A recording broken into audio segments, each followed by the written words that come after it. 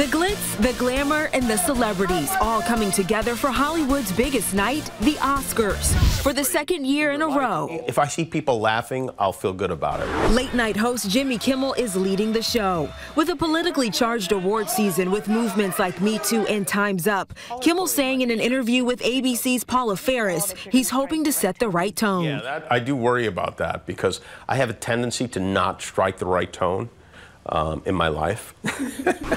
This is not a joke. And 1 year after that unforgettable envelope snafu, I'm still not clear on how the wrong envelope got into Warren Beatty's hands. Color coding might be a nice thing to think of this time around, but I'll be honest, it would be funny if it happened again.